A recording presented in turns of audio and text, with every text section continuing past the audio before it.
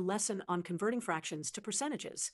Today, we'll be converting 1/8 to a percentage. Let's start with our fraction, 1/8. To convert this to a percentage, we'll follow a two-step process. Step 1, we need to convert our fraction to a decimal. To do this, we divide the numerator by the denominator. 1 divided by 8 equals 0.125. Step 2, to convert our decimal to a percentage, we multiply it by 100. 0.125 times 100 equals 12.5. Therefore, 1/8 as a percentage is 12.5%. Let's visualize this with a pie chart. Here's our whole pie, representing 100%, and here's 1/8 of it, or 12.5%.